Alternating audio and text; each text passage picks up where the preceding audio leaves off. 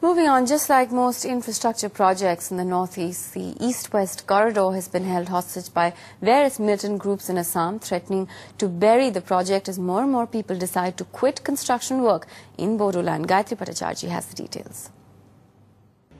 An uneasy calm on the east-west corridor cutting across Bodoland in Assam.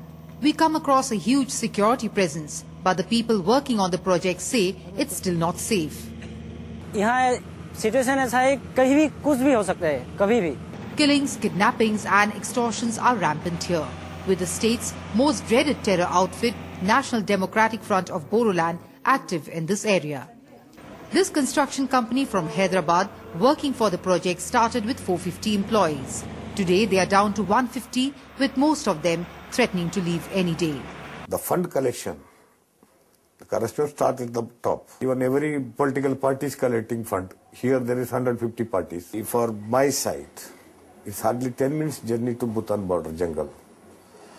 In 10 minutes, they can escape. As many as 27 people have been abducted against ransom demands in Bodoland this year alone.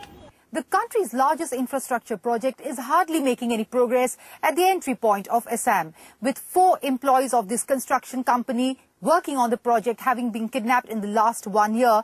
70% of its employees, mostly technical experts, have left this place. It's being a difficult task to retain the remaining few for whom security in these areas cannot be guaranteed. In Kokrajhar, Gayatri for NDTV. Tuba.com